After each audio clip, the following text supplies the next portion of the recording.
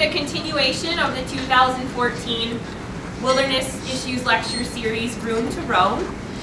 Next week, we are going to be featuring Hal Herring, who's an award-winning journalist and writer and author, right from right here in Montana, who lives along the Rocky Mountain front. And he will be joining us for a talk titled Wilderness, Where We Have Come From and Where We Are Going. But this week, we are pleased to bring you two speakers to the lecture series on a topic that I felt was of enough of importance to have multiple voices speak on this particular topic. First off will be Kevin Hood, who is a wilderness manager coming to us from Juneau, Alaska. He's a wilderness manager for Admiralty National Monument on the Juneau Ranger District of the Tongass National Forest. For students that have had me in classes, you probably know that I can't get two jumps away from talking about Alaska. So of course, our lecture series has to have some Alaskan blood. So we've got some this week. Kevin has worked on wilderness for the USDA Forest Service for 19 years. The last 15 years have been within Alaska. He's been a wilderness ranger, a wilderness crew leader. He's also served on advisory boards to the Chief of the Forest Service, and he's acted as an agency representative at international conferences on wilderness, such as the World Wilderness Congress. He and his partner with their two children live in Juneau, Alaska. Also with us tonight, right from here in Missoula, Montana, is Dr. Andrew Larson, who's a UM forestry professor, a professor of forest ecology. He received his PhD in forest resources from the University of Washington in 2009. His research interests include long-term change in forest ecosystems and examining ecological theories to establish forest restoration targets and help guide restoration treatment design. He's also a 2013 recipient of the National Excellence in Wilderness Stewardship Research Award, which is very exciting. He teaches in the Wilderness and Civilization program here at the University of Montana, and he also created and teaches a wilderness fire ecology course in the Bob Marshall Wilderness every summer for the Wilderness Institute. So if you like his lecture tonight, you should sign up for his field course this summer. So tonight, both speakers are going to present viewpoints on our topic, which is, can we keep wilderness wild? A look at work, research, and science in wilderness areas today and into the future. I would like to welcome our first speaker, Kevin Hood, to the lecture series to start us off. Thanks. Thanks, Natalie. Thanks everyone for coming out. It's funny to come from Alaska where we're having our summertime weather now and come down here and feel a real winter. So I appreciate everyone coming out on a chilly evening. I'd like to go ahead and begin by showing a little bit about where I'm working in Alaska, and then also to give you some of my original impressions when I first went up there and started working in wilderness management, and then to talk about how what we were doing in the beginning of my career there and how that's changed over time, how our management approach has changed, and some of the issues that we are facing and some of the challenges and opportunities I foresee ahead. So I can do my, this is my map of Alaska. It's the more economical version. This is the southeast part. You got the Aleutians.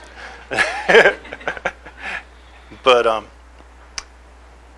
what I'm going to talk about is the southeast part. It's the Tongass National Forest at 17 million acres. It's the largest national forest. And this is just sort of something I took off wilderness.net. And you can see it's got quite a interesting island archipelago situation along with some mainland areas. It has over 2,000 islands. And to give you a little context, it has about 20 million acres, roughly the size of South Carolina, and you have about 75,000 people. So it's a pretty sparsely populated area. We've got roughly 5.8 million acres of wilderness on the Tongass. The islands mostly look like this. They have a lot of old growth forest on them, a lot of Sitka spruce, western hemlock, really beautiful areas. It's very wet there. It rains much of the year. And then as you get towards the mainland, you start getting up towards these, back up a sec. You have these coastal mountains, and what happens is as you capture all the precipitation off the Pacific Ocean, you get a lot of rainfall becomes eventually snowfall that kind of compacts eventually into these ice fields, which feed a lot of glaciers. And so when you're getting into the mainland area, it's starting to look like this, and it's penetrated in a few areas by real deep water fjords. You get some interesting juxtaposition of glaciers and old forest. And this is what a tidewater glacier looks like. We have some of the southernmost tidewater glaciers in North America here. And these are harbor seals that haul out here to pup and also to molt, get their winter coats.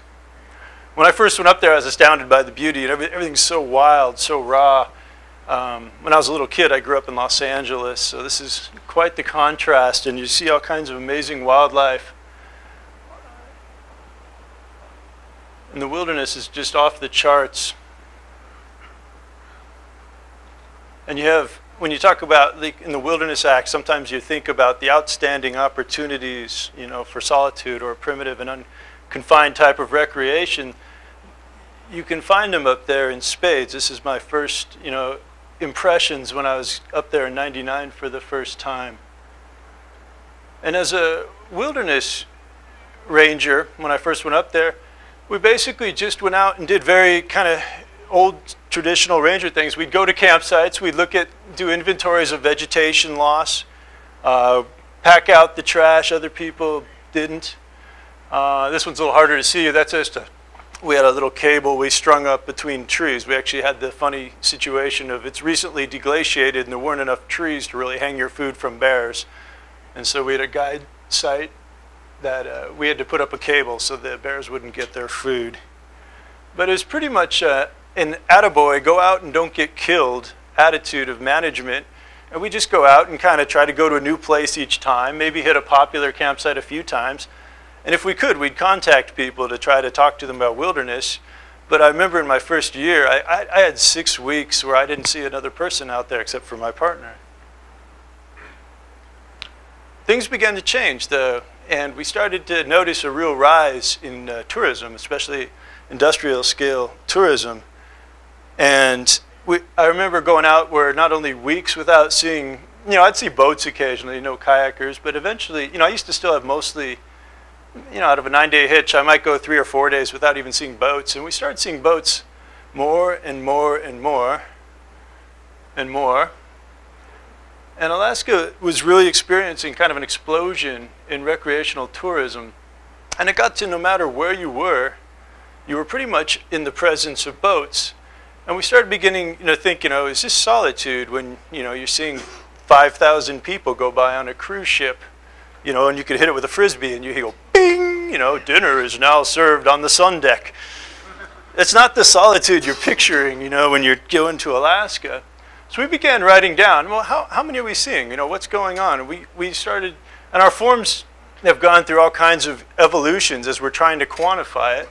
This is 2011. This is pretty much the current solitude monitoring form we're using, where we're trying to capture everything from aircraft are here and vessel here, closest approaches. And it gets into, did you have any contact with them? Were they ashore? And also, how did that just affect you at a subjective rating, low, medium, high? So we got into kind of we're starting to get a little bit more methodical in our assessment of solitude, something we definitely weren't doing in my early years there. We also noticed some other things. It wasn't just solitude. They're like having impacts on air quality. And people would complain to us about this, even though technically the wilderness boundary ends at the high tide line. They'd be like, well, why are you allowing that to happen? It's like, well, it's not on the national forest. It's not wilderness. And then they just say, well, yeah, but why are you, that didn't go anywhere. They'd say, why are you allowing that to happen? And so we actually went and got certified by the Environmental Protection Agency to start monitoring visual air emissions. It's something Glacier Bay National Park has been doing for a while. And so we started catching up, and we partnered with the state. And we started recording, because the air quality issues were rather they're becoming quite common, unfortunately. And what's interesting is when you look at some of the surveys about how people value wilderness going back over the years, air quality is almost always the number one or number two, or first or second most highly rated wilderness value. I think that sort of indicates how much, you know, the people who are coming out of urban areas where they really want to have clean air. And so we became certified. We'd actually had these weather stations, and it's quite an elaborate process. We'd chase these things in our boat, and we'd be monitoring the air quality. Another issue is that everybody wanted to get all the way down to the glaciers where the seals are. And every kind of boat, you know, whether from kayakers all the way up to cruise ships. And that habitat's really important to the seals. As I mentioned earlier, it's where they go in order to haul out at around late May till early July to give birth.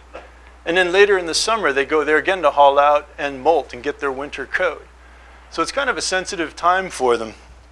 And we noticed some of the boats, in trying to get as close as they could to the glacier, sometimes they'd also try to get as close as they could to the seals, to where they're just knocking them in the water. Not literally, but you know, they get close enough to the seal. And we became kind of concerned about that.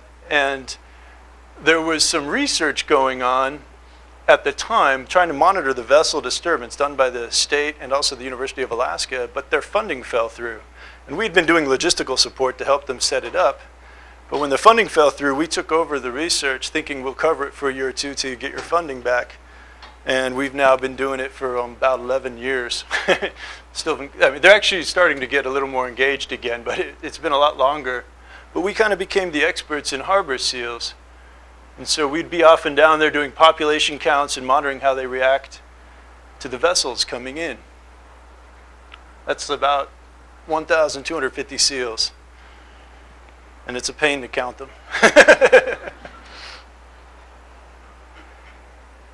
But there's also an opportunity. We weren't only just seeing impacts, because one thing we realized is we were out there kind of paddling around. We were hardly ever running into people actually camping. Once in a while we would, but there were so many boats going by, we started getting aboard them to talk to people about wilderness. For the first few years, we really just went out and kind of explored, and it was great. You know, we got to see a lot of cool things. But eventually you kind of realize, you know, is that what it's about? We're trying to actually get people to understand wilderness. You want to have something a little bigger than just your own, you know, enjoyment. And so we began getting on these boats and giving talks. And the people loved it. It was great.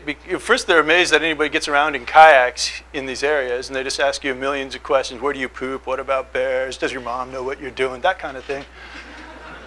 You know, you're kind of always hoping for the really, you know, educated and deep questions, and it's always, you know, where do you go to the bathroom? But we were able to, you know, this is a map of the wilderness areas. We actually, because we're on the boats for so long, we'd often ride them for about 30 miles or a few hours. And, you know, a lot of the time it's pouring rain, and the people, they'll look outside, but they're actually more interested to hear your stories. We really had a great connection with the people. And so our education got a lot better. We had more, richer contacts. We got a lot of good feedback as to, you know, what do people really want to know? And this became a very valuable part of our program, and it still is today. And what's interesting is, in this time, something called the 10-Year Wilderness Stewardship Challenge started around 2004, 2005-ish, and it kind of codified what all we had been doing. And do most of you know what this 10-Year Wilderness Stewardship Challenge is? I'm always mindful when you're in Montana. What it is it's a national program we embarked on for about 10 years. And you have all these different elements of focus that you're doing. And a lot of it was things we were doing. Like, for example, here we have air quality is one thing you might monitor. We also have wilderness education plans here, recreation site inventories like our campsite inventories. Here's a little bit of direction and monitoring for solitude here.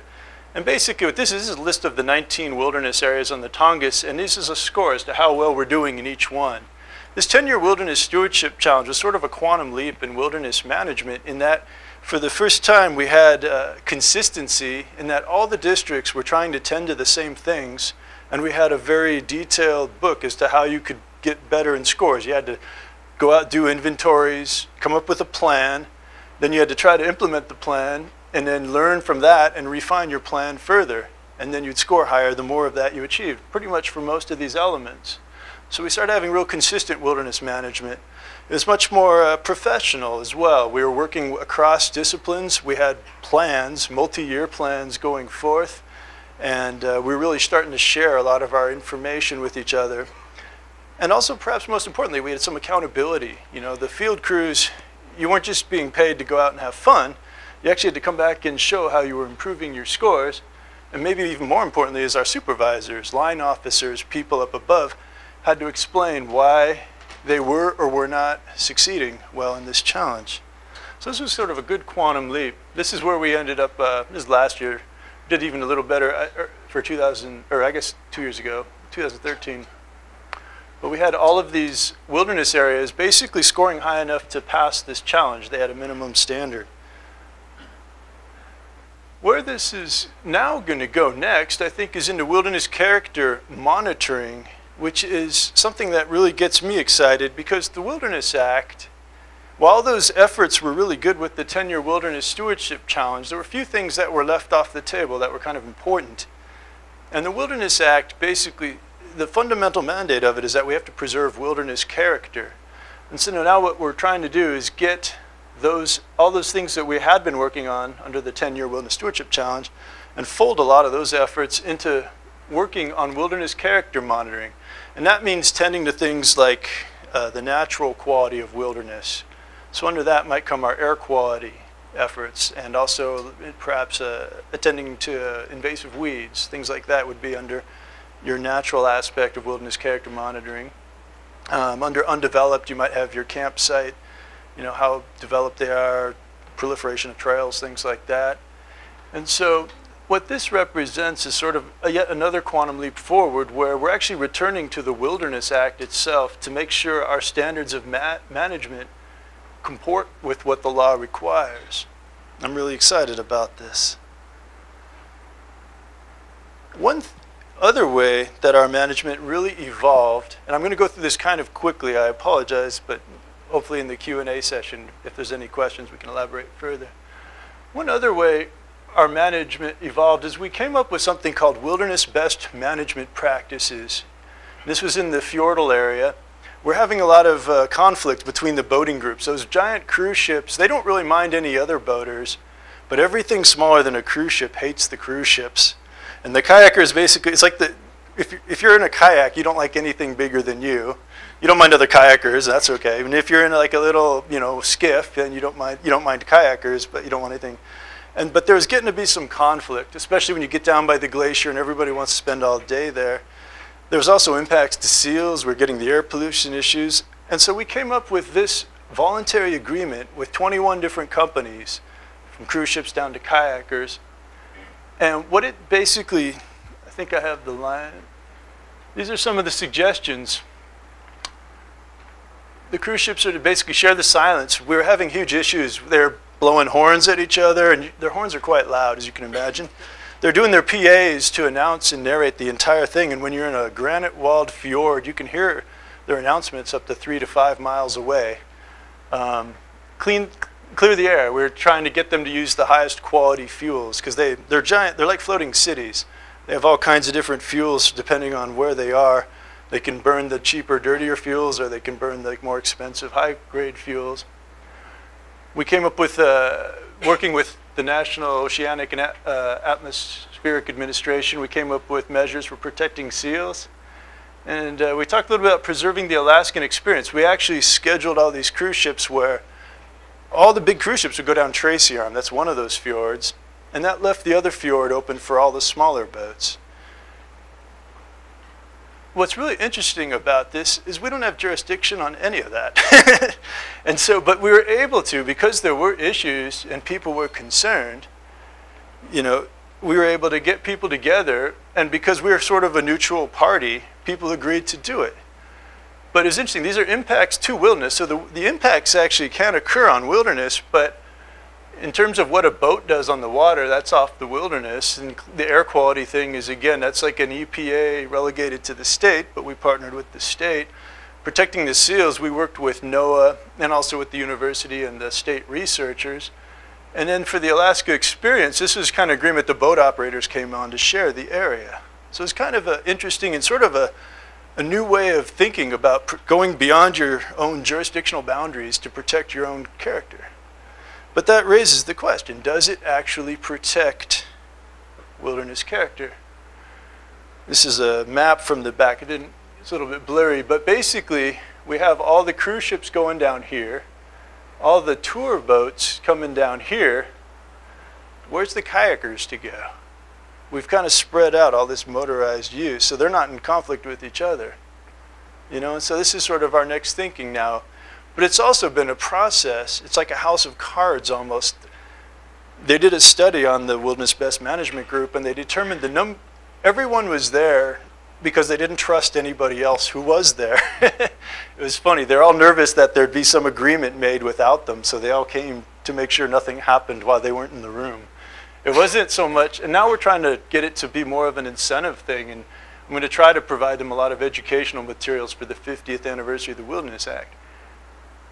But it is an interesting quandary.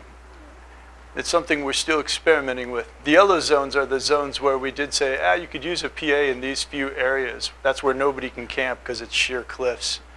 But the rest of it, they agreed no PAs for all the rest of it, which is the most of the area. So this is actually David Cole right there. And this is normally what you are expecting when you come. And this brings me to one of the great concerns I now have as a wilderness manager is I fear that we're losing the outstanding opportunities for solitude. This is what you may easily have in the summer. You know, we have about 200 cruise ship visits a summer, and that's not counting any of the smaller boats, which will be at least as numerous. Some of the state researchers last year, they recorded in Tracy Arm, they averaged over 15 encounters a day in Tracy Arm, about 9 a day in Endicott. And so that's just a concern I have. It's interesting because these users, that's about 5,000 people there. Not a single one of them will actually touch wilderness. So in one way, it's kind of ideal. It's like, God, if you can get 5,000 people to go to your wilderness and leave without leaving any physical impact, you know, you're kind of ahead of the game.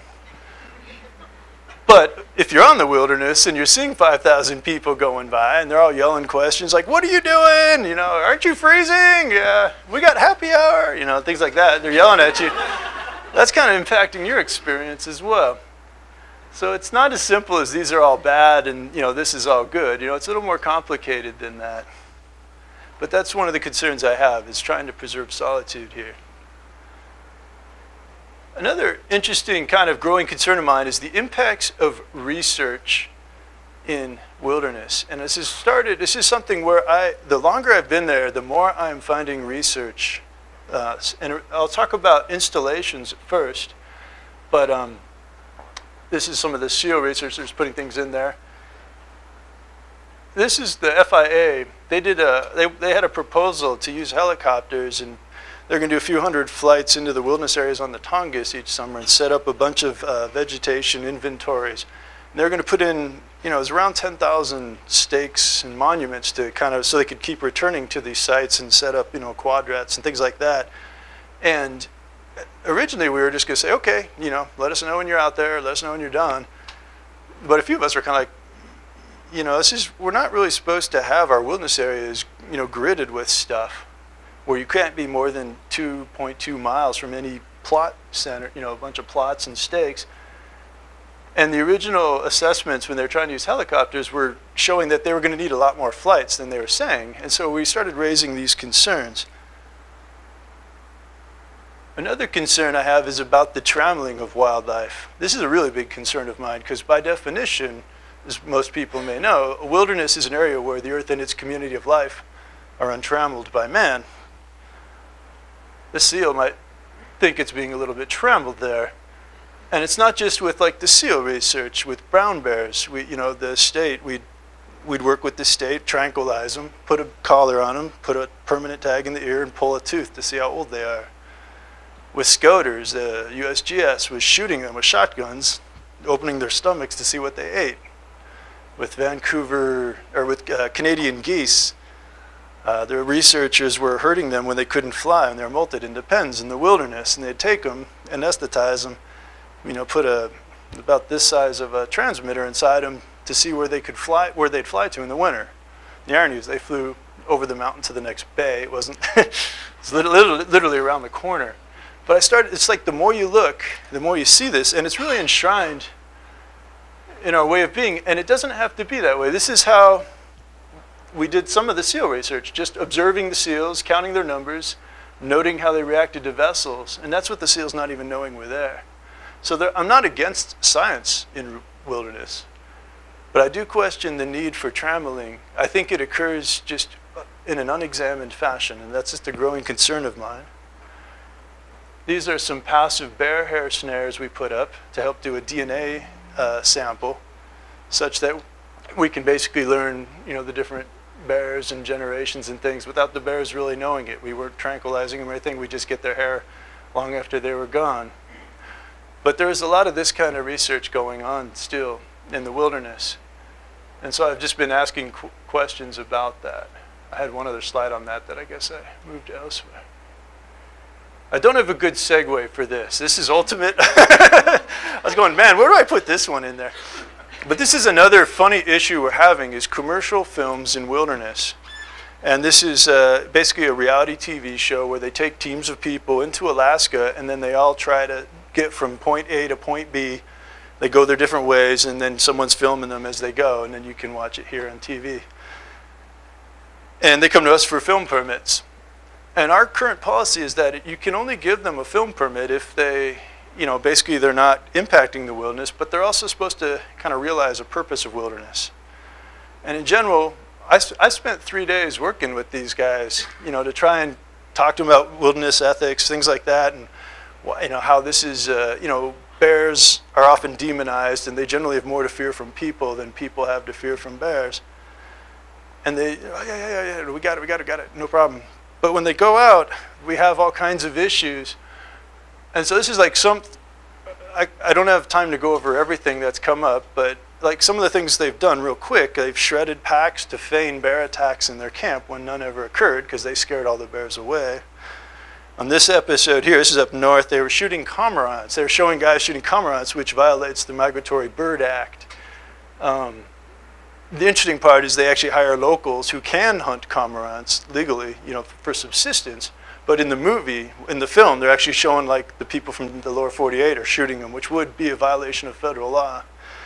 They've also done things where they're stealing gear from other outfitters and guides. They've done things where they're hunting out of season and things like that. So then it's like, well, should we allow that in wilderness? And part of me is like, wilderness is unconfined, and if you're non-commercial, you can do any film you want, so I don't really care what you're doing. But it gets a little more complicated than that, because the Wilderness Act actually has a prohibition on commercial enterprises. And it's caveated, it does say we make an exception, but in the exception it says you can allow commercial services to the extent necessary, and a little bit more for realizing recreational or wilderness purposes. And so it's kind of and I also have a colleague who's pretty well versed in law who says it'd be a violation of their First Amendment rights, to tell them that they couldn't film whatever they wanted in wilderness. So part of me is like, maybe we should just, as long as they have no impacts, they can do whatever they want.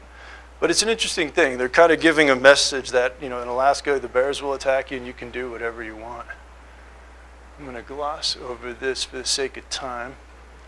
I have just about 5 minutes, so I'm going to go through a couple real quick. This will be an interesting test in that the state of Alaska is trying to build an airport in wilderness. The green is wilderness, and so basically they've got a few options. These are the ones the state favors, where the airport is up here in wilderness. It's an airport, not an airstrip. And then there's one option where it's not. And I think this reflects, there's two things this reflects. I think we might see increasing pressures to have this kind of infrastructure, not just airports, but I think water and reservoirs, maybe pipelines to get water to places that need it.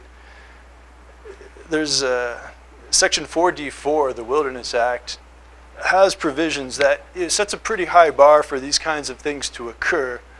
This airport's occurring, or the state's trying to get it through under a Title 11 of the Alaska National Interest Lands Conservation Act, which allows for these kinds of necessary infrastructure if there's nowhere else to kind of put it. And I just fear that we're going to start seeing more infrastructure kind of pressures on wilderness. let me back up for a sec. What's also interesting is it's a contractor who's writing this EIS. And they're the ones who are documenting all the impacts to wilderness character. And I think that's also very indicative of a trend we're seeing, is that the agency expertise is going to be outsourced. It's already, a lot of it's been outsourced, but we're going to be seeing contractors writing more about wilderness character. In this case, they're doing, in my opinion, quite a great job, and they've talked to myself and others in the wilderness extensively. And they're saying basically the airport violates every aspect of wilderness character there is when you put it in the wilderness. And it's not as bad when it's not. But this will be an interesting one to see. I'm going to wrap up with just a few more things here real quick because I don't have the time to go into details. But part of this outsourcing is that we're now partnering a lot more with volunteer groups. And it's sort of something we're going to have to get used to more and more. I was just going to show, this is like we have an artist residency. It's another way we're trying to, it's something that's grown where we're really trying to connect with the community and get the wilderness education kind of messages out. This is a teacher's trip. And this is working with students. So we're starting to really reach out a little bit more. And largely it's because our own internal capacity is diminished. And we need to get the word out to more people. This is another internal barrier we face, and I'll spare you any major horror stories, but there's not much of a career ladder for wilderness either within the agency, and that's a huge barrier. We're losing people who are very qualified. We have very qualified people who can't even get in, and it's very demoralizing. And I think it's a little, stands in contrast to like timber or fire, things like that. And I'm gonna wrap it up a little before let me back up one sec. One of the questions I have now as a wilderness manager is, where is the vision in our agency? We're coming on this is the 50th anniversary this year of the Wilderness Act, and we have 110 million acres protected. And it's amazing. It's really, when you think about what we've accomplished, pardon. But that's actually my fear, though, is that the 50th is going to be a cake and ice cream event, which is good, you know, but it's like cotton candy. I want more substance there. I want to know where's the next 110 million acres going to come from? Where's the vision? Where's the leadership in that? And I kind of go back and forth. Do we need that vision or not? Because honestly, I don't know that the guys who originally wrote the Wilderness Act said, we're going to get 110 million. That's what we're going for. It's kind of been, I think, in a way, successful beyond its expectations. And in a way, when you look at how wilderness has succeeded, it's often been through the grassroots efforts rather than a real on-high vision coming down low. But I do hope as we go forward that I start hearing more and more about how we are going to attain the, you know, both keep the quality of the wilderness that we have, but also acquire yet more wilderness, because in my opinion, we're really just beginning. Thank you. I'm going to pass the mic on to Andrew.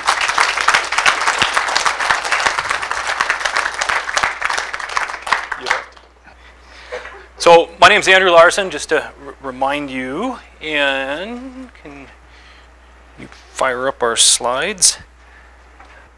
Aha. So I struggled over my title, and I actually decided I don't like it, because it sends, I think, a mixed message. But fundamentally, I want to talk today about what I think is a relatively underappreciated aspect of wilderness, and that's the scientific value or the information value that wilderness areas and wilderness ecosystems offer us. And you know, one of the things, I've got sort of a contradiction right there when I say the untrammeled laboratory. And what's actually a little bit, I think, mixed about that is the laboratory is a place where you actually manipulate things and trammel them, right? And I think I probably should have called this the untrammeled observatory. But the idea is that there's a tremendous amount of information that we can obtain from wilderness areas. And this is, I wanted to start with this point because it's something I didn't know until just a couple of years ago. I grew up visiting wilderness, using wilderness areas, but it wasn't until 2010 when I actually read the Wilderness Act and discovered that one of the original defined purposes of wilderness was scientific usage. So research was actually one of the things that we are supposed to do in federally designated wilderness areas. And I don't often get a chance to say that, so I wanted to make sure that you all left tonight knowing that. I've got 3 key points that I want to go through tonight. And the first point is that wilderness areas provide value to society as a source of information. And the way we get to that information is through research, but there's value there beyond the experiences we have as wilderness visitors. There's information and learning that we can do or acquire from wilderness ecosystems. And a really essential point that we have to make anytime we start talking about science or wilderness or research in wilderness areas is that the research that we do, the inferences that we can make, are not limited in their application to the management and understanding of wilderness areas. We can test ideas and build theory and apply those lessons outside of the wilderness landscape. And if you're thinking about how do you as a member of the wilderness community make wilderness relevant to broader society, I think that is one of the ways that you can perhaps accomplish that. And then the third point that I want to make is that, or that I will make starting right now, is that value, the information value that wilderness has, is just woefully underutilized. We are not doing enough research in wilderness areas. And because of that, wilderness areas are not deriving or delivering those potential benefits to society. And so I think we need to do more. So I'm going to talk about these sort of 3 different points, and most of the time I'm going to talk about the second point through the example of some of our work in the Bob Marshall Wilderness right here in Montana. But I want to start, this is my one slide on my first point. And the key point here is that the untrammeled nature of wilderness ecosystems is what gives them scientific value. There are scientific questions, research questions, that can only be answered in wilderness ecosystems. And this aerial photo, I think, really exemplifies a couple of great ecological processes that we can only really study in wilderness ecosystems. If you're interested in how large river ecosystems work, how mountainous geography and geomorphology interacts with riparian plant communities and climate drivers of flow regimes to support things like the strongest population of bull trout and west slope cutthroat trout that remains I think in North America, or at least the lower 48, you can only go to a wilderness ecosystem to study those things and learn those things, because outside of wilderness, our footprint on the landscape is so massive, so overwhelming, that chances are there'd be a dam upstream, and so this river would be totally sediment starved. The flow regime would be altered, so the river wouldn't be interacting with the forest anymore, creating these braided channels, recruiting big trees and wood into the river to create fish habitat. We can't study those and understand how these systems work and provide the values that like fish habitat, that we get those important experiences from without going to a wilderness. The same goes for fire. You know, the only places we have intact fire regimes in the lower 48 is in large wilderness areas. And you know, fire is really the #1 management issue of national forest lands in particular across the West. And if we want to bring any sort of science to bear on the management of fire-prone forests, we really have to look to wilderness ecosystems for that information. So now we'll balance that, of course, against the need to maintain the untrammeled character, the untrammeled nature. And so I think a big challenge for researchers is how do we get that information out without ruining the very thing that makes it possible as a source of scientific information. So moving on, I wanted to give you a little bit of a case study here. You know, scientists always have to, we love to talk about ourselves. And so any chance we have to talk about our research, I'm going to take it. And this little bit of story starts with a collaborative group here in northwest Montana in the southwestern crown of the continent, which is the landscape that's outlined in black here. It's the Swan, Clearwater, and Upper Blackfoot River valleys across 3 different national forests. And an extremely diverse group of stakeholders came together back in around 2008 to put together a proposal under a new federal program that was authorized by the Collaborative Forest Landscape Restoration Act to create this area and obtain some additional funding to do forest restoration. And this was motivated for a number of reasons, but it was motivated because, for one, we know that through fire suppression and fire exclusion, we've fundamentally changed how these forests work. We've also harvested them in the past, subjected them to different land use practices, and so they're out of bounds with respect to their historical functioning. And when we look at how they used to look under an active fire regime, you see this diverse mosaic of different conditions, different habitats, and after a century of fire suppression, the landscape looks quite a bit different. And that applies at the stand scale as well. And you know, folks have been grappling with this for decades now, in Missoula for at least 40 years. How do these forests work? What's fire's role? How do we manage it? All of those sorts of things. But we haven't got it all figured out yet. And I just want you to have this context that the group that came together was operating under a set of core values and principles that really emphasized the need to bring the best available science, and when there wasn't a lot of science available, to bring cautious management and monitoring and adaptive management to bear on that. So how do we go about restoration? How do we meet our management goals in the most scientifically credible way? And I got to introduce you to my main collaborator. This is Travis Belote. He's a research ecologist with the Wilderness Society over in Bozeman. Travis moved to Montana about the same time I did. And Travis is a great scientist. He's just fantastic, outgoing guy. And the first time I met Travis, he basically walked into my office, introduced himself. He's like, "My name's Travis Belote. I'm a research ecologist. How do we do restoration in mixed severity fire regimes?" Which is basically what most of the forests are in the southwestern crown. And what they started to realize after they'd written a successful proposal, got the project funded, was that we're working with forest ecosystems that we don't understand as well as other types. So we know the ancient old growth forests from the Pacific coast very, very well. We know how they work, we know how they develop, we know what to do to restore them. Similarly, we know how ponderosa pine forests in Arizona work. Fire burns all the time. We have a very mature scientific understanding, and we know how to restore them. Montana forests, on the other hand, are still to a large degree a scientific mystery. We haven't figured it out yet. And so we've got all these open questions. You know, how do we go into a managed fire excluded forest, and what actions are appropriate to take to restore it, to meet those objectives that we have?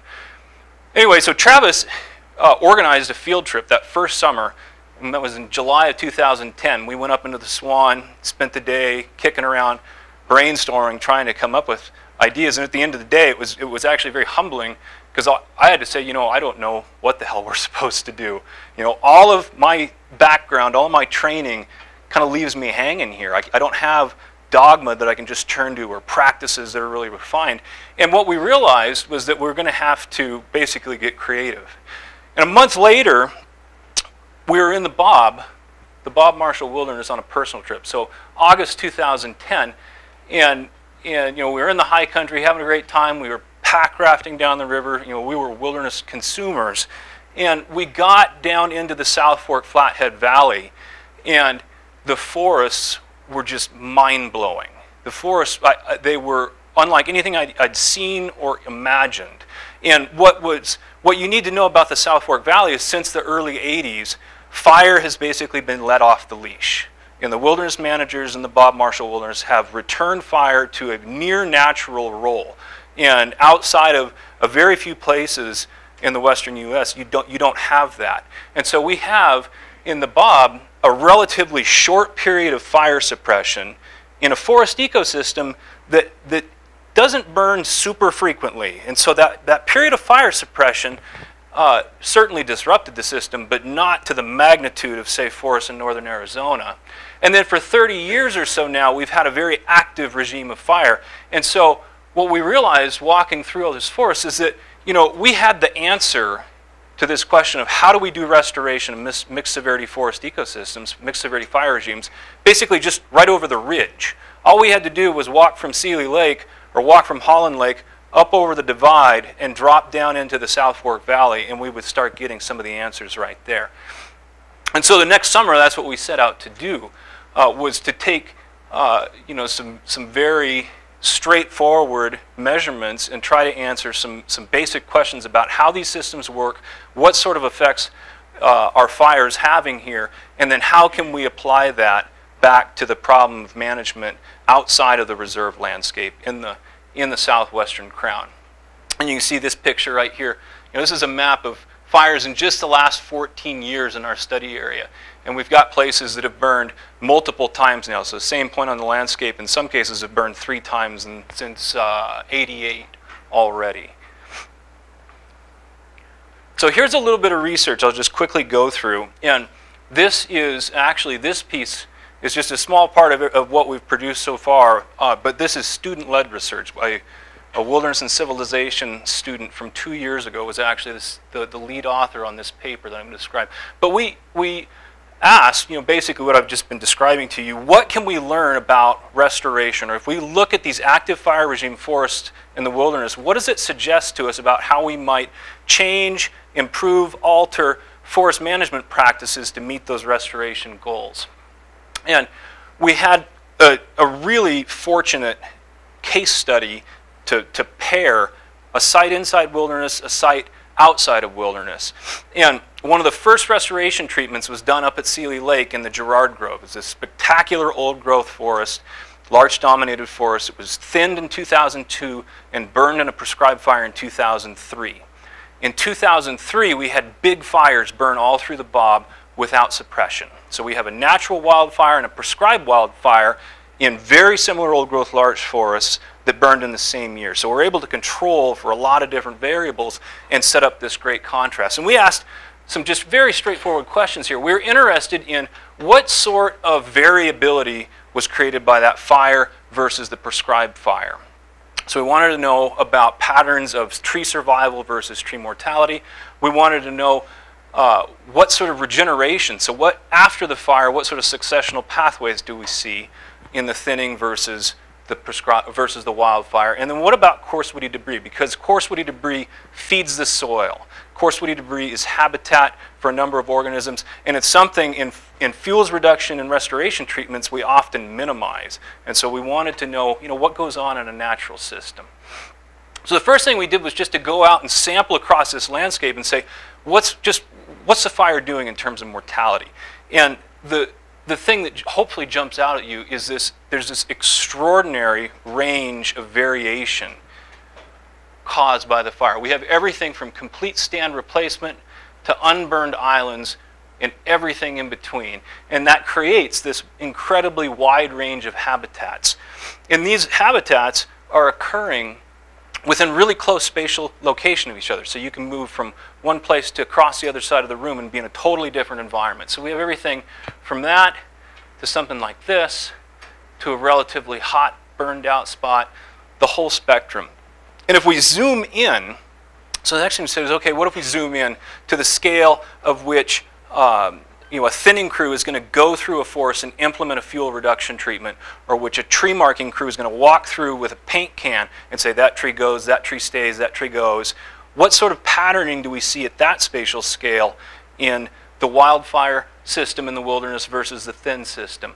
And so we made those sorts of measurements. And these, what I'm showing you here, are maps of tree locations. And so this is just a 2D map view. The dots are where the trees are, and the color gradient in the background shows distance away from a tree, so basically how open it is. So we've got the pre-burn condition here in the wilderness, the pre-treatment condition here at Seeley Lake. And then if we look ahead to what the conditions look like after treatment, one of the things, and we see this over and over and over and over again, is that we, people, we love uniformity. It's what we are so good at creating. And fire, on the other hand, gave us everything from these dense closed canopy conditions to great big open areas. And that has consequences for a host of things, including the sort of light environment that is creating the understory that the understory plants and the next generation of trees experience. And so if you look at this is the same data what I'm showing, but reduced to show basically change. And so the darker background here shows that you've got areas of basically no change, which is the white, to the dark colors represent big change. And so you can see the effect of that fire is to induce much more variation than our thinning treatment is. So what about trees? What about the next generation? Well, it's a simple answer. 10 times more tree regeneration after the fire. And in fact, you know, one of the goals, this is like the main thing that we learned, we already knew this actually. Foresters had figured this out 50 years ago. Larch needs fire. Larch is one of the most fire-dependent species from a population perspective in the West. It has this extraordinary affinity for burned, exposed soils. And what happened is the prescribed fire here wasn't hot enough.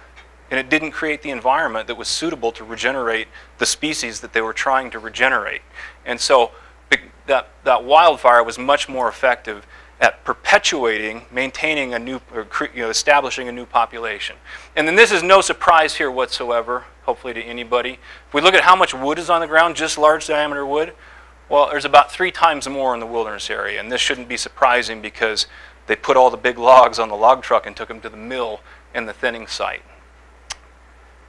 But just to give you some images, you know, we did really good at retaining large trees that you know everybody values, that we know are important. But when we look across other elements, particularly the woody debris and also the tree regeneration, we see that really we missed the mark. And so a couple of things to sum up here. These are obvious. I've already said them all, but just let me hit you with them once more. Wildfire is random. Okay, it does things. It induces that variation that we are just not very good at doing. We like organization. We've got more and faster growing regeneration after the wildfire, dramatically more. 10 times more trees, they're growing 50% as fast. Okay, so again, 1.5 times faster growth rate. One of the things, I didn't give you any data to prove this, but one of the analyses that we're doing right now is that we're seeing there are multiple different pathways of post-fire development going on. And so you've got more diverse plant communities and more diverse developmental pathways occurring after the fire. More woody debris, obviously. In this greater, when you put all those things together, what we're seeing is there's much greater dynamism. The turnover is happening faster. The rates of processing, the demographics are all going quicker in the wilderness system. And so what does this mean for management? So what can we apply outside of wilderness? What are our inferences from studying this system to the problem management of restoration outside of wilderness? Well, one of the things, this is actually, hopefully this will make the environmentalists mad, is that we need to harvest more. We didn't hit the system hard enough to overcome the history of fire suppression or to regenerate the tree species that we were trying to maintain. We've got to leave more wood behind. We've got to feed the soil. We've got to burn hotter, which is something that is, of course, very, very challenging when you start talking about, you know, a place where people live and being in the rural-urban interface. But more than anything else, if we step away from sort of the specific things that you say, you know, fuels manager or forester, here are the recommendations about what tree you should leave versus what tree you should take, fine. But if we step back and say, what does this really mean about our understanding of forest ecosystems and mixed severity fire regimes, and especially with respect to restoration? And I think what comes from that is that we need to reevaluate our mental image of what the ideal forest is, of what we're trying to restore to. And most of the forest ecology research that's happened for really like the last century emphasizes old growth forests as being these stable systems. Sure, they're turning over, but they're slow, they're maintained, and we know what they look like. But when you come to the forests of the Northern Rockies, they're not defined by stability. In fact, they're defined by change, and sometimes that change is really, really large in terms of magnitude. And so we have to, I think, challenge ourselves in that way in terms of just our basic mental image of what restoration means or what sustainable forests mean in the fire-prone Northern Rockies. So I want to switch gears now and come back to that third bullet point and deal with just briefly this question of why doesn't more research happen in wilderness? Because relatively very little does. You know, Missoula and the University of Montana and the Forest Service RMRS Research Station research groups here do a lot of work in the wilderness. But when you look across all of the ecological research that goes on, a tiny, tiny fraction happens in wilderness ecosystems. And I can tell you from a scientist's perspective, someone who does work, there's some very simple, mostly logistical reasons. And one is that it takes longer. I mean, fundamentally, it's harder to do the same types of activities in a different place. You have to work harder. It costs more. There's more stress involved. And so, just to go into the Bob, it takes us 2 to 3 days to get to our study sites in the Bob Marshall Wilderness. Whereas to get to the Girard Grove study site in the Seeley Lake, I drive 50 to 60 minutes, drive up, walk 100 meters into the stand. And that translates into logistics. So to get just even basic equipment into the field, you can't get all your gear, all your food, and all the field equipment. And so that means we have to start turning to other modes of transportation, which then adds expense on top of that. And so, the logistics are simple. The logistics are complex, but the explanation is simple when we look across those things. But there's more to it than that. And the last three things these are what I'll call hypotheses, I guess. Sort of my brainstorming about why don't we have more active research? Why aren't we fulfilling one of the original purposes of wilderness as defined by the Wilderness Act? And I think one of it has to do with scientists. Scientists we're narrow-minded, egomaniacal people. And we don't like to flex. We don't like to change. And when we have a method, I'm speaking for myself mostly, that we know we've used for a long time, and we want to apply it in a wilderness area, but it's not consistent with wilderness character, and it would result in a trammeling. Well, it's easier to just say, the hell with it. I'm not going to do work there. It's a pain in the ass. I don't want to bother. So I think that might be one thing that feeds into it. I think that there's some that go, there's sort of attitudes and understandings of what wilderness is for and all about. And I fortunately have never encountered this, and we have really supportive and a good relationship with the managers in the Bob. But other wilderness areas, in one particular project that we have in a California, I'm just going to say it's in California, we really encountered a culture in the management community that was just straight up anti-wilderness, anti-research in wilderness. And so, there was just some ideology that was just said, it's incompatible. And so I think in some cases there's barriers that come up there. And then I think this was my bright idea. I think one thing that that would help overcome the limitations that managers have and the limitations that researchers had is if there was more clearer and stronger demand for wilderness science, particularly from the wilderness user community and just the natural resource management community in general. And in fact, wilderness is sometimes discriminated against. And I'll give you an example. So the number one go-to research funding source for fire ecology and fire management research is the Joint Fire Sciences Program. And this year they had a call for research on fire interactions. So they want to understand how do fires change the behavior of or the probability of the next fire when it occurs. And the best, and in a lot of cases, only place you can really go to answer that question, at least in a credible way, is in a wilderness area. Because that's the only place we have active fire regimes. But they specifically said in their call, do not send us proposals to work in wilderness.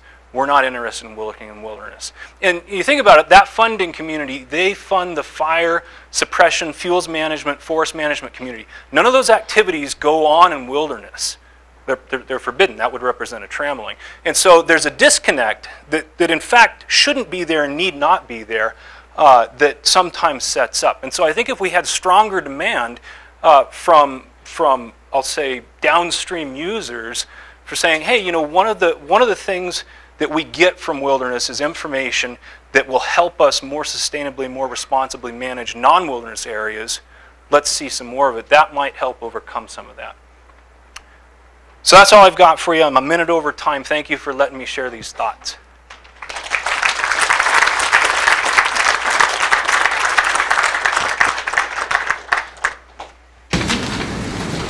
Okay, so questions for our speakers, and please just address who you would like to address your question to, and speakers, please paraphrase the questions if possible.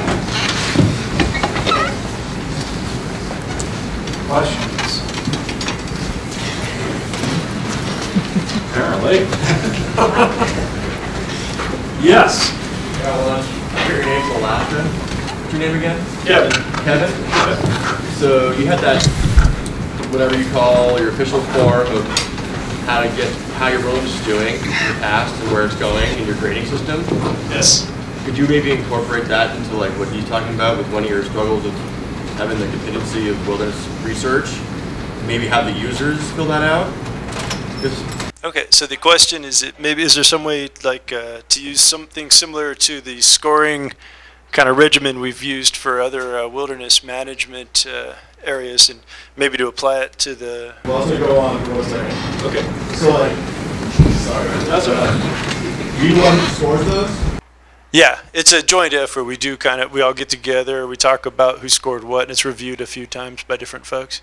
So like, I'm kind of speculating here, but like, wouldn't you be wanting to grade yourself lower to maybe increase funding? Like, we need to... Yes.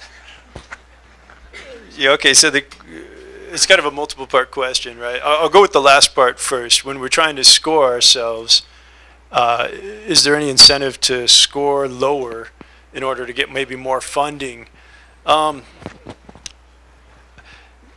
think that's actually countered pretty readily just by the work ethic of almost everyone involved, to be honest. Most people don't want to go out and purposely tank. And actually, we're all already pretty hard graders on ourselves, at least where I'm from. We really grade ourselves hard, and we're always getting on each other. And you're not doing it for funding because the funding is not as...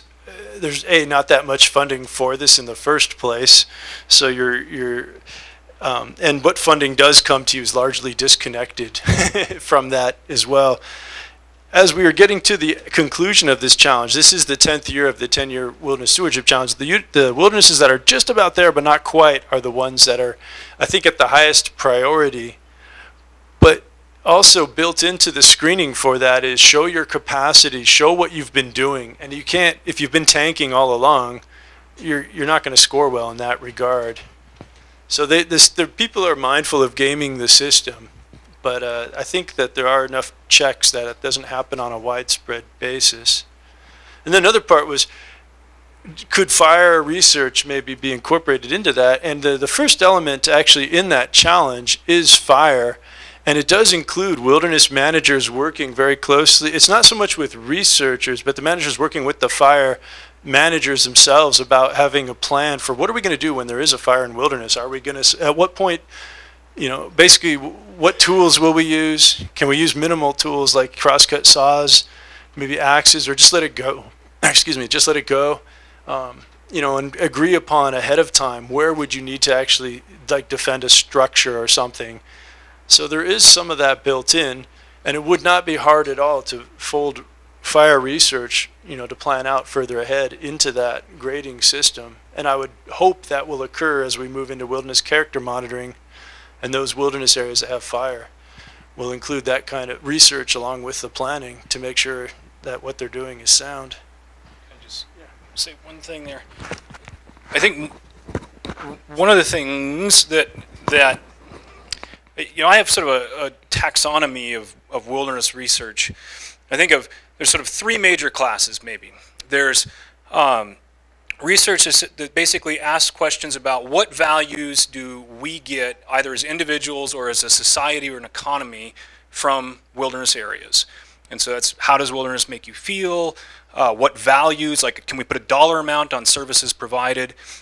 There's a second set that I would call sort of applied wilderness management research, which are questions that directly respond to wilderness management. So, and that's where I would put wilderness character monitoring. And then there's a third flavor, which is what I was talking about, which is sort of wilderness ecosystem research. So where we can ask questions and answer questions, hopefully, about how ecosystems that happen to be in untrammeled wilderness areas function. So anyway, I wanted to just get that out there, but the key thing I wanted to add to this monitoring question was, it'd be interesting to ask the question, what impacts are research activities having on wilderness character or on a visitor experience, so that we could bring some, and I don't know if that happens, and maybe it already does, but that's, I guess, a way that I could see reacting to your proposal or your question there. Other questions? All the way in the back. I was just curious, what are national guidelines when research is or is not allowed in wilderness? It seems like there is obviously a need for research, but also to regulate what research has and the impact it has on these areas. So I'm just curious at a national level if there are efforts to standardize when we should and shouldn't allow research to be So the question is, are there, and if so, what are they, standards and guidelines for what sort of research activities are appropriate in wilderness, and allowable in wilderness areas, and what aren't? Did I capture that?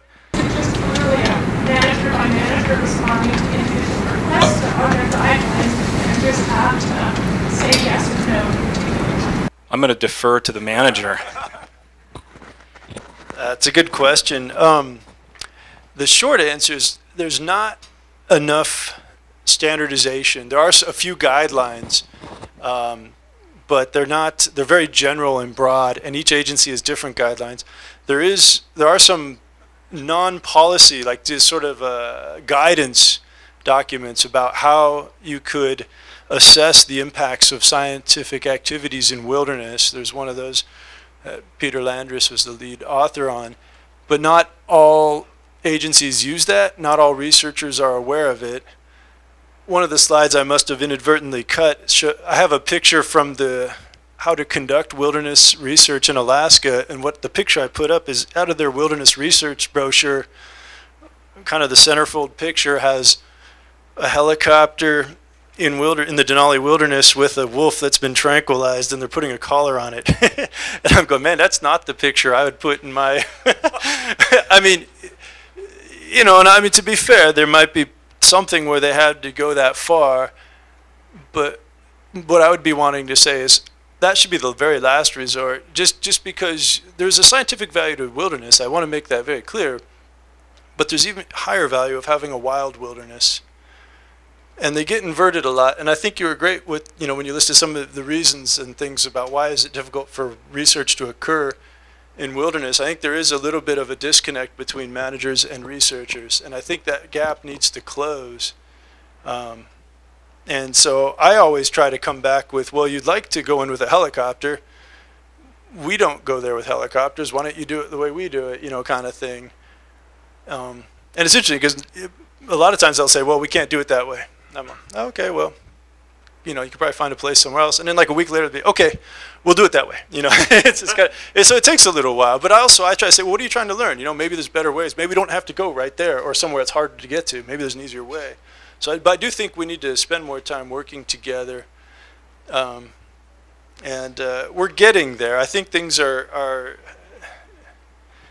I think we have a ways to go, but I think people are becoming more aware of these kinds of impacts, especially like with wilderness character monitoring and with sort of scientific evaluation documents. We're starting to assess more and more of these impacts and trying to minimize them ahead of time. So we're getting there. There's another, yes? This is for you, Kevin Colty. But is there any research going on about monitoring visitor expectations to wilderness, or what their idea of is wilderness, and how do you think that's changed in the West? That's a good question. The question is there any research going on about what visitor expectations are going to wilderness? There definitely is research on that. I'll be honest, I'm not totally up on it, unfortunately. Alan Watson would be a great one to ask here at the Aldo Leopold Institute. I can say, from what I've seen, and this is something I've talked at length with, and I think maybe others who have experience. One thing we're seeing is, when I first started in Alaska, when I did run into kayakers, they were going out for like a week-long trip. And the companies that do the week-long kayak trips have largely folded and gone under. Or some of them have changed to where they now do these B&B trips. So you can go out for a day trip. They'll have a boat drop you off in the morning, paddle for a couple hours. You get back in the afternoon, you'll be sleeping on a feather bed in a structure somewhere. And then you'll go out to a different place the next day, you get dropped off, paddle around, but you're not camping anymore. And so I think there's a trend towards fewer people going out for long wilderness stints. It might be because it's harder to make it. Most people are having to work at least one job, if not two, to get by. You might not be able to get the time off. It might be more a reflection of a disconnect, as more of us are spending more time on computers and things and just not thinking about allocating our time that way too. I have some concern about that, but there's definitely far fewer folks going out for longer term trips. And the people who do come up are often, I'll have more concern over the wilderness. For them, like coming to Alaska for the first time, it's like when I was first there, it's all wild and outstanding. There's no impacts. You know, that's sort of the original. It takes a little while, and I think that's probably true anywhere, you know. When you first get somewhere, there's a novelty that takes a little while before you start seeing some of the things that might concern you. I can only speak from my own perspective. I want to catch big fish, and I don't want to see any other people. That's not a change. Other questions? Yes. I have a question for Kevin. You were talking about monitoring visible air emissions, and with that you were talking about suggested practices for cruise ships. Could you talk a little more about how you monitor for the air emissions and what kind of success you've had with the cruise ships? Yeah, that's a good question. The question is, how do you monitor the visual air emissions of cruise ships? Essentially, what you have to do is you have to have the sun more or less behind you. You have to be moving at the same speed of the ship, so you're in your skiff, and you're looking through the plume of their emissions where it's darkest, and you're telling how much of the background is obscured. And it's a percentage rating. And they're by law allowed to go up to 20%. So they can obscure up to 20%. It's most car exhaust is less than 20%. I mean, you know, it's a bad example when it's really cold out and everything's, but and you get trained that way. You go to the EPA training or the EPA contractor trainings, and you have to read 50 white smokes, 50 black smokes, and you're only allowed to be off by about 7.5% as an average. So there's some play in it. It's actually pretty interesting how unscientific it is in a sense. And what I actually think is it was originally designed so people could get permits to conduct industry and monitor themselves. And oh yeah, we were in compliance. But the irony is now when you're doing it to check industry, they actually have lasers in their stack, and it reads it to the 100,000th decimal as to what their opacity is. In my eyes, you know, well, yeah, it looked like 20% to me. That beats that laser. It's just the way the law is. Part of it's that I'm reading it outside of the stack, and one of the things that's unique in our area is their emissions react with the very moist atmosphere. So it's kind of a characteristic of our area, and it gets to be very dense once it hits that moist atmosphere. There's some of the sulfur in the exhaust reacts, and so part of it's like they're measuring it where it's still hot and clean in the stack. I'm measuring it where it's reacted outside, and that's how the law reads, though. It's how you're supposed to do it. And if we have a reading of interest, we'll call them on the radio and tell them we have a reading of interest, and then we meet with the DEC afterwards, and the DEC is the Department of Environmental Conservation, and they'll decide if they're going to go to give them a citation or not for $15,000, $30,000. And most of the time it won't go to that. There's lots of technicalities, lots of lawyers, and not a lot of political will, frankly, to see a lot of those violations go forward. That's it in a nutshell. Okay. Go ahead. Things you talked about was, there's these big wilderness areas that are really great because they're, somewhat functional as their own ecosystem. But there's so many wilderness areas that aren't of big enough size to do that. What is the role of those in the scientific research side of things? It's just as important. You can't answer some of the same questions that I used in my example here because you haven't got fire in the same way, for example. I mean, it could be that fires don't burn. I mean, if you look at like Death Valley or something, you couldn't answer questions about rivers or fires there, but there are other ecosystem questions that we'd be able to address there. So the opportunities and the topics are certainly going to scale. But I'll give you an example from I can't even remember the name of the wilderness area. It's the wilderness area on the Oregon side of the Columbia River Gorge, right on the crest of the Cascades where they bump into the Columbia River. And it's a relatively recent wilderness area. And we had permanent plots in there where we were studying forest development and tree population dynamics and causes and rates of tree mortality in those natural forest ecosystems before the wilderness was actually designated. And so those studies have continued. And we've got studies like that go on in Olympic National Park, for example, in the wilderness there as well. So, even small little postage stamp places do provide some research opportunities.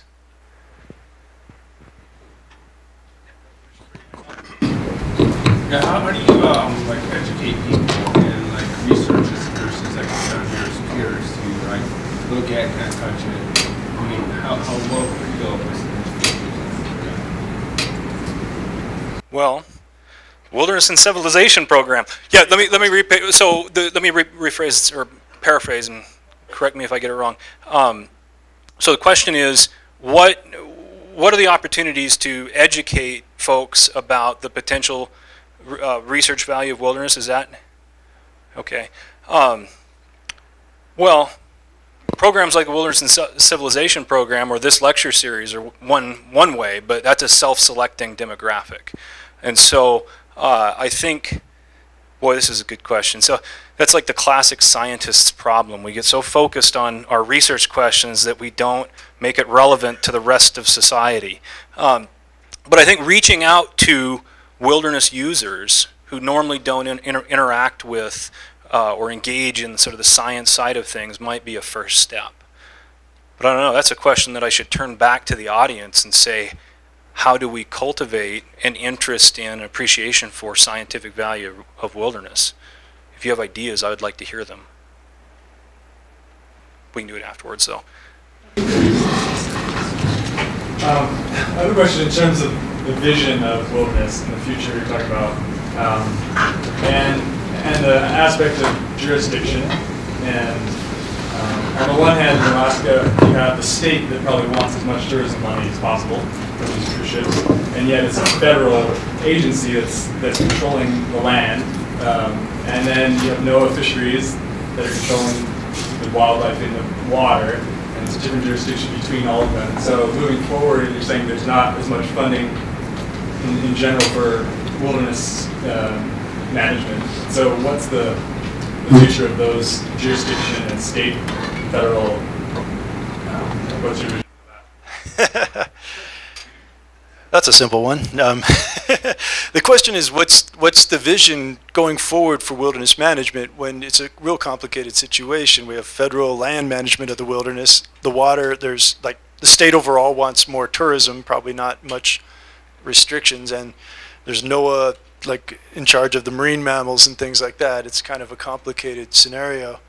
I'll be honest. I think we're gonna have to start thinking beyond jurisdictions pretty soon, just because the reality is the ecosystems don't follow those. And I also think we need to break down some false dichotomies as well, and also look at maybe different kinds of zoning and things. I think there's sort of wilderness has a negative perception as the land of no. You know, like if you have wilderness, you're not going to have tourism and stuff. But if the number I can't remember what the number one reason is, but it's the number two reason people even go to Alaska is because to see wilderness. Number one's probably to catch a fish and eat it, something like that. But you know, so one of the main reasons people are going there is because it's there. You know, the part of the I cut short for time, but where I actually see tremendous vision, where I get a lot of hope, is in what's going on in Europe right now, and they have. I often think it's bad. Oh God, I have no. You know, my staff's going down, my budget's going down. You know, and it's going to get worse. And then you go talk to the Europeans, and they're like in Bulgaria. They don't even have an agency. They don't even have a law. They have no staff, no budget, and it's all private property. And then they're working for wilderness, and it kind of gives you some perspective. You're like, well, maybe it's not quite so bad here. And then they join the EU, and they're under like 50. You know, I've got jurisdictional problems. They're under like, you know, there's the EU, and there's all these different commissions and unions. But in Europe, what they're trying to do is they've pledged to. They're going to try, and people question whether they'll make it. They have less than 1%. You know, as wilderness, probably a lot less than 1%. But they're trying to designate 5% of Europe as wilderness by 2030. And what's happening, and what's very interesting, is they're having a tremendous migration right now to the urban areas. And the numbers I've seen is they're predicting in the next 10, 15 years, they're going to have, I've seen between 30 million and 70 million hectares, so about, you know, whatever, 70 million to 130, 140 plus million acres of lands kind of opening up. And what's really interesting is they've been measuring their wildlife populations. They've doubled their brown bear population. It's up to like 17,000 now in the last 15 years or so. They have way more, their wolf populations are going up. Their white-tailed eagles are going up. They have all these, and they're animals that are fairly sensitive to the human presence, and all these populations are starting to go up. And part of it's because these areas are opening up. And so I think in a way we're going to have to, I think, use the term get creative when you're trying to, you know, sort of resolve things when you're a little flummoxed at the time. And one of the things I see great potential for here in the U.S. that they're doing over there is they have all these abandoned Eastern European Soviet military bases, and they're turning those into wilderness. And it's kind of easy because they have so much unexploded ordnance there that you can't go anywhere. But they have wolves moving in, and it was actually funny. We toured one. I had to sign the don't kick the ordnance, and I'm like, yeah, whatever. And I opened the door, and there's like a shell right there, and I was like, oh, I guess it's that bad. But it's their number one cause of fires there. This is actually a great fire study. They have more. It's munitions that are degrading, and they just spontaneously ignite. Not only that, when they're burning, you hear explosions going on in the woods. So nobody goes off the roads there. But in the United States, we got 58 million acres of military bases, if I remember right. I think that's the number. It's in the tens of millions for sure. And you think about it, we're going into an age of austerity, and the defense, you know, the defense is at least 60% of the federal budget.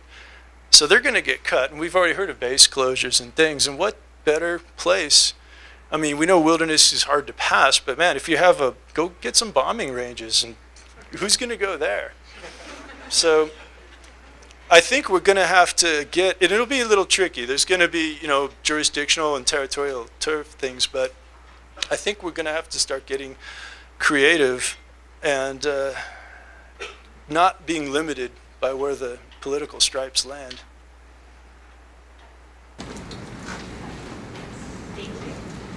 We're done for time, but if folks want to come up afterwards and continue conversations, feel free. So thanks for coming, and hopefully we'll see you next week. Thank you.